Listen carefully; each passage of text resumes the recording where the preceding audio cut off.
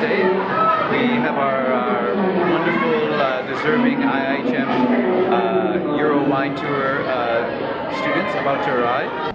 So last year we had a really great experience in the Rhone Valley in France.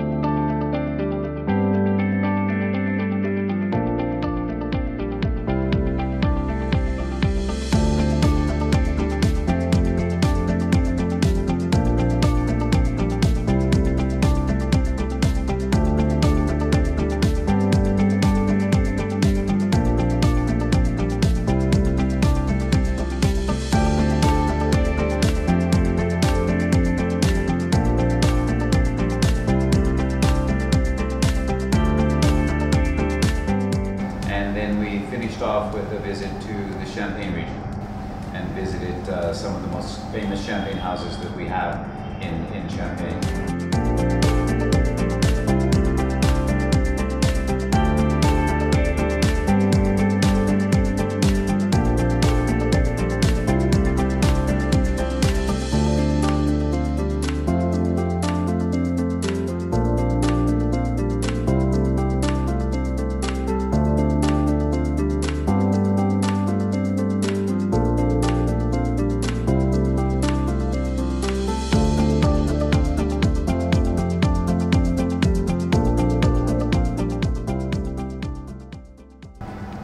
The Rhone gave us quite a diversity of wines, from the famous Condrieu white wine, which is in the northern part of Rhone.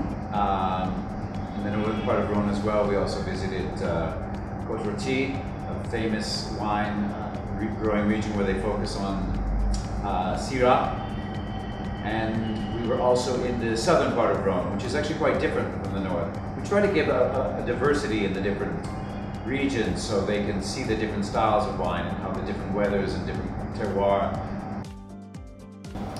And in southern Rhone is home to probably the most famous wine region there, which is Châteauneuf-du-Pape. Not only were we able to visit a wonderful family-owned winery there, they were also kind enough to let our students get in the field and pick the grapes and put them in the baskets and dump them into the containers, and they ended up going into the winery to be made. So they got to see the wines, the grapes that they picked going into the winery, and then what was happening to them after they picked. The grapes were being crushed and then put in for fermentation.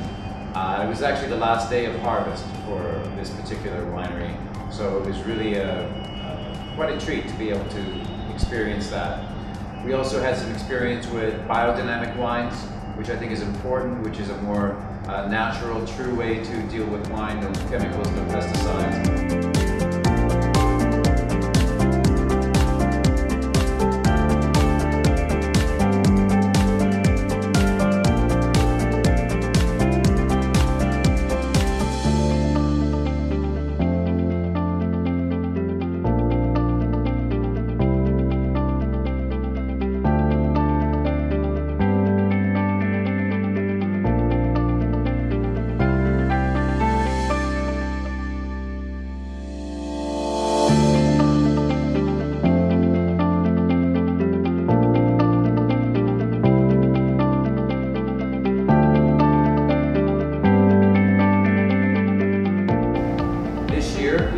Decided to go to Italy because Italy probably has the most diverse wine culture and styles of wines. We're going to be starting in Veneto, which is a famous wine region around the city of Verona.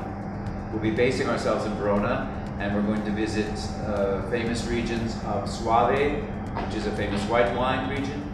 We're going to go to the Prosecco area and see how Italy's most famous sparkling wine is produced. But on the way, we're going to stop in the very food famous city of Parma. And if you've heard Parma, you may have heard it associated with Parmesan cheese, Parma ham, and it is also home to one of the world's most famous balsamic vinegars. So we're adding this little layer of food into the trip so the students can better understand not only the wines of Italy, but the food and the culture of Italy as well.